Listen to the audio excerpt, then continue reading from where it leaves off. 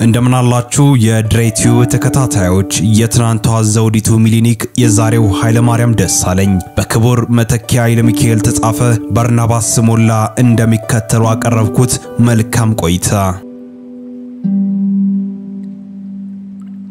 ሐሙስ ከምሳ መልስ ብሄራዊው የኢትዮጵያ ቴሌቪዥን ያስተላለፈው የጠቅላይ ሚኒስትር ሃይለማርያም ደሳለኝ የመልቀቂያ ደብዳቤ ማስገባት ጉዳይ ከአንድ ቀን በፊት ከቃሊቲ እስር ቤት የተለቀቁትን ከፍተኛ ፖለቲከኞች ዜና ተከትሎ የማህበራዊ ትስስር ድረገጹን ግርግዳ ሙሉ ለሙሉ ሸፈነው። የጠቅላይ ሚኒስትሩ የመልቀቂያ ደብዳቤ ሁሉም እንደ አመለካከቱና እንደ ግንዛቤው ሲቀበል በተደጋጋሚ ሰውየው በሚታማበት የኢስሙላ ስልጣን ኃላፊነታቸው መልቀቅ እምብዛም ለውጥ አያመጣም ባዩ ግን ብዛት ሳይኖረው አይቀርም።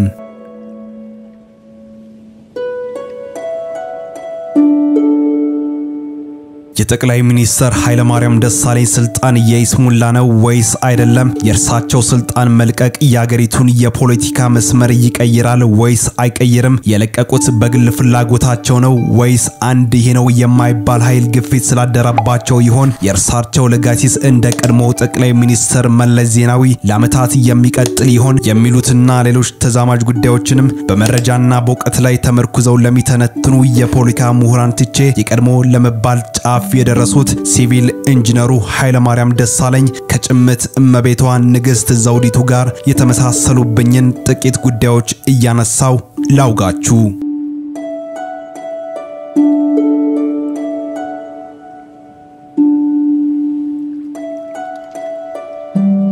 ወደ ስልጣን አመጣጣቸው እንመልከት። ንግስት ነገስታት ዘውዲቱ ምኒልክ እንደ ሃይለማርያም ደሳለኝ ሁሉ በህልማቸው በውናቸው በትረ ስልጣን ጨብጠው ሀገር አስተዳድራለሁ ብለው አስበው የሚያውቁ አይመስለኝም። የነሐሴን የፍልሰታ ጾም ሲጾሙ የከረሙት ዳግማዊ አጼ ምኒልክ አንድ ቀን ቤተ መንግስታቸው ውስጥ በመጓዝ ላይ ሳሉ የመኖሪያ ቤታቸው መግቢያ ደረጃ ጥርብ ድንጋይ አንሸራቷቸው ከወደቁ በኋላም ያልጋ ቁራኛ ስለሆኑ ስልጣናቸውን ላልጋ ወራሽ ማውረስ ግዴታ ሆነባቸው። አጼ ምኒልክ የነበራቸው ልጆች ሴቶች ስለነበሩና ወንዶች ልጆችም ገና ባፍላ የወጣትነት እድሜ በሞት ስለተለየ ለልጅ ልጆቻቸውና ለወሎ ንጉስ ሚካኤል ልጅ ለሆነው ለልጅ ኢያሱ የወራሲውን መንግስቱን ስልጣን አስረከቡ። ከዚያም ህመማቸው ጸንቶ በሞት ሲለዩ ልጅ ኢያሱም አቤቱ ኢያሱ ተብለው ሀገር ማስተዳደር ጀመሩ።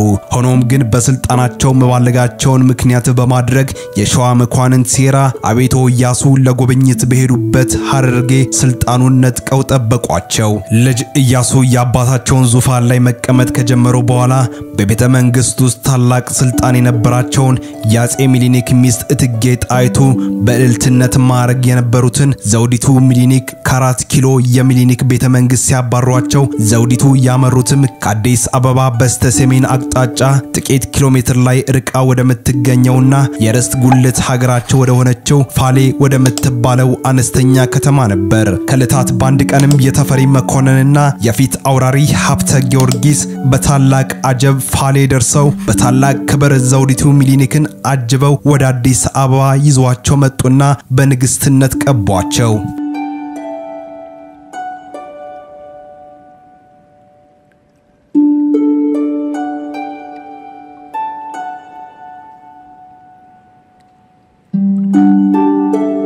እርግጥ በዚህ ዘመን ስልጣን ከልጅ ወደ ልጅ ከወንድም ወደ ወንድም ከዘመድ ወደ ዘመድ አይተላለፍ ይሆናል። ሆኖም ግን ስልጣን ካንዱ ሰው ወደ ሌላኛው አካል ከምርጫ በተለየ መልኩ ሊተላለፍ እንደሚችል ግን በተለያዩ አጋጣሚዎች ታይተዋል። ሲቪል ኢንጂነር ሃይለማርያም ደሳለኝ ድንገት ባልታሰበ መልኩ የምክትል ጠቅላይ ሚኒስትርነት ስልጣን ከያዙ ከዓመታት በኋላ ጠቅላይ ሚኒስትር መለስ ዜናዊ ቤልጂየም በሕክምና ሳሉ መሞታቸውን ተከትሎ በሕገ መንግስቱ መሰረት ጊዜያዊ ስልጣንን ለመቆናጠጥ ቻሉ።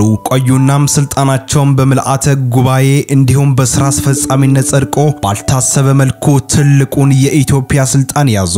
እንግዲህ በኢህአዴግ ቤት በብዛት እንደሚታየው ምናልባት ጠቅላይ ሚኒስትር መለስ ዜናዊ ጥቂት እድሜ ሰጧቸው ቢሆን ሌሎች የፖለቲካ ሪፎርሞችን የማድረግ እድል አግኝቶ ቢሆን ኑሮ ሃይለማርያም ከምክትል ጠቅላይ ሚኒስትርነት ተነስተው ወደ ሌላ ስልጣን ወይም ወደ አንዱ ሀገር አምባሳደርነት መሾማ መሾማቸው አይቀሬ ነበር።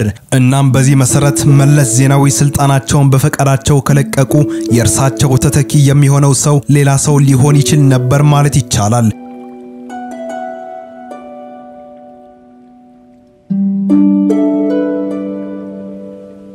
ዘውዲቱም ቢሆን እውነተኛውን የስልጣን ተዋረድ ተከትለው ሳይሆን ወደ ስልጣን የመጡት የሸዋ መኳንንት በገመዱት የሴራ ጉንጉን ተጠልፈው በወደቁት በህታቸው ልጅ በያሱ ፈንታ እንደ ማህበር ቤት ተመርተው ነው ወደ ቤተ መንግስት የገቡት። ነገስታት ዘውዲቱና ጠቅላይ ሚኒስትር ሃይለማርያም ደሳለኝ በእጅጉ ያመሳስላቸዋል ተብሎ በብዙሃን ዘንድ የሚጠቀስባቸው ጉዳይ በትረ ስልጣኑን ለይስሙላ ቢጨብጡትም ከመጋረጃ ጀርባ ባርኔጣቸውን እየቀያየሩ የዙፋኑን መዘውር የሚያሽከረክሩት ግን ሌሎች ናቸው የሚል ሐሜት ነው። እርግጥ ዛሬ ላይ ሆኖ ብዙ አሻሚ ጉዳዮች ያለበት የገዢው ፓርቲ የኢህአዴግ ስልጣን ጥልፍልፍ ይህንን ይመስላል። ይሄ አይነት ባህሪ ያለው ብሎ መተንተኑ ከግምትና ከመላምት የዘለለ እንደማይሆን ግልጽ ነው። ሆኖም ግን ጠቅላይ ሚኒስትር ሃይለማርያም ደሳለኝ የመለስ ዜናዊን ያክል አዎንታዊም ተጽዕኖ ፈጣሪ እንዳልሆኑና እንደ ቀድሞ ጠቅላይ ሚኒስትር ባለግርማ እንዳልሆኑ የእርሳቸውን ያክል ተደማጭና ስመ ገናና ሆነው የስልጣን ጊዜያቸውን እንዳላገባደዱ ለመናገር ግን የፖለቲካ ተንታኝ መሆን የሚያሻ አይመስለኝም።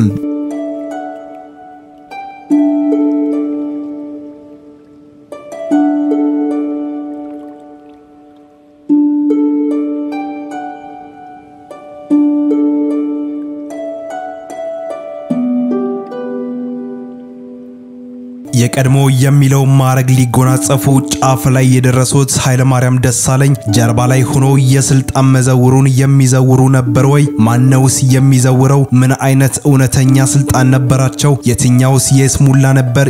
የሚሉት ጥያቄዎች ለመመለስ ከፍ ብዬ እንዳልኩት አንድም በመረጃ ላይ የተመረኮዘ የምሁራን ትንተና ያሻል፣ አንድም ጊዜ የሚፈታው ጉዳይ ይሆናል። እናም ዛሬ ላይ በታሪክ አጋጣሚ 100 ዓመት የሚሆነውን የንግስተ ነገስታት ዘውዲቱ ነገር ከርሳቸው አጠገብ የነበሩ ባየ በሰማ የዘገቡና ታሪክን ተመራምረው ለታሪክ ትውልድ ያቃበሉን ምሁራን እንደነገሩን ንግስተ ነገስታት ዘውዲቱ ምንም እንኳን ስማቸው በንግስትነት ማረግ የሚጠራ ቢሆንም ቅሉ መላው ስልጣኑ የነበረው ግን አልጋ ወራሽ ተፈሪ መኮንን የዋላው ቀዳማዊ ኃይለ ሥላሴ ጋር ነበር። ሀገሪቱ ከውጭ አገር ጋር የነበራት ዲፕሎማሲ ግንኙነትና ከባህር ማዶ የምታስመጣው የቴክኖሎጂ ውጤት የጦር መሳሪያ ገዢ የገንዘብ ቤት ጉዳዮችና የመሳሰሉ ወሳኝ የሀገር ጉዳዮች ላይ ሙሉ የውሳኔ ስልጣን የነበራቸው ተፈሪ መኮንን እንጂ ንግስት ዘውዲቱ አልነበሩም። የጳጳስ ሹመትን የዘመቻ መምሪያ ትዕዛዝን ወዘተ ተፈሪ መኮንን ከዘውዲቱ ጀርባ ሆኖ ሲዘውሩ እንደነበርና የመጨረሻውን የንግስትነት ማህተም እንዲያሳርፉ ብቻ ይጠይቁ እንደነበር እርሳቸውም እንዳላችሁት ይሁን ከማለት ውጭ የነተፈሪ መኮንን ሐሳብ በፍጹም ላለመቀበል እንደማንገራንግሩ እንደነበር የአይን እማኞች የነበሩ የታሪክ ጸሐፊ አስነብበውናል።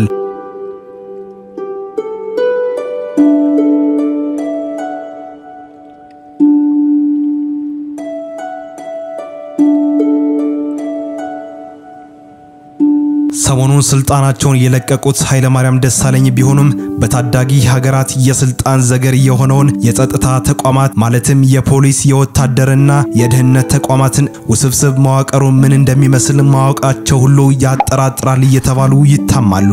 ጊዜ አልፎ ዘመንን ሲተካ ሁሉ ነገር እንዲነበር እንዲያልነበረም እየተባለ ወይም በምስክር ወይም በመጽሐፍ መውጣታቸው በኢትዮጵያ ታሪክ በተደጋጋሚ የታየ ጉዳይ ስለሆነ ዛሬ ላይ ሆኖ ጠቅላይ ሚኒስትር ሃይለማርያም እውነተኛ ስልጣን ይኖራቸው አይኖራቸው የመንግስት ውስጥ ሚስጥርን በማናቀው በእኛ በተራው ህዝብ የሚተነተን ጉዳይ ግን አይደለም።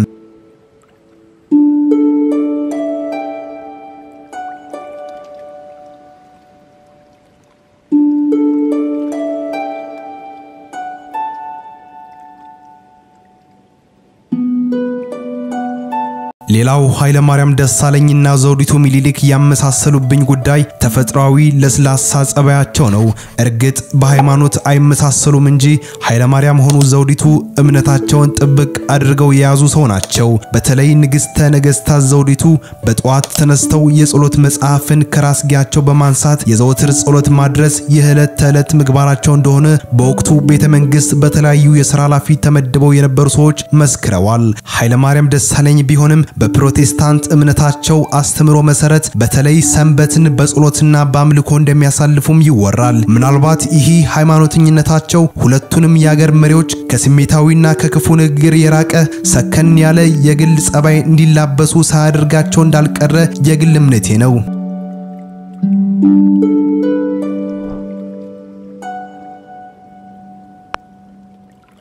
የዘውዲቱም ይሁን የሃይለማርያም የትዳር አጋሮች እንደ ቀዳሚዎች የትዳር አጋሮች በፖለቲካ ውስጥ የነበራቸው ተሳትፎ እምብዛም ነበር ማለት ያስደፍራል። የቀድሞ ጠቅላይ ሚኒስትር መለስ ዜናዊ የትዳር አጋር ወይዘሮ አዜብ መስፍን ከህወሓት ትግል ጀምሮም የፖለቲካ ጉዟቸውን አንድ ሁለት ተብሎ እስከ እልፍ አላፍ ድረስ የሚቆጠሩ ተዋጊ ናቸው። የኢህአዴግ ጦር አዲስ አበባን ከተቆጣጠረ በኋላ የወይዘሮ አዜብ መስፍን በኢህአዴግ ውስጥ ያላቸው ሚና ያንበሳም ድርሻ ነበር። በዚህ ረገድ ሃይለማርያም ደሳለኝ ባለቤት ወይዘሮ ሮማን የወይዘሮ አዜብን ያክል የፖለቲካ ተሳትፎ አላቸው ለማለት የሚደፍር ሰው ካለ ሰው አይመስለኝም።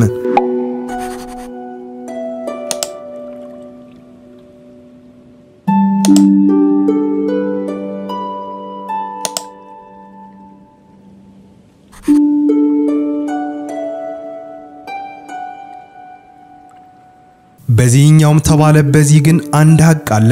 ሃይለማርያም ደሳለኝ ይሁኑ ዘውዲቱ ምኒልክ ወደ ስልጣን ለመምጣት አንዳችም ጥረት ያላደረጉ ጊዜና አጋጣሚዎች የፈጠሯቸው ሁኔታዎችም ወደ መንበረ ስልጣኑ የሳባቸው እውነተኛው ስልጣንም ያልነበራቸው እንደሆኑና በግልጽ ጸባያቸውም እጅግ አመለሸጋ የነበሩ ኢትዮጵያንም ለጥቂት ዓመታት የመሩ ሰዎች ናቸው።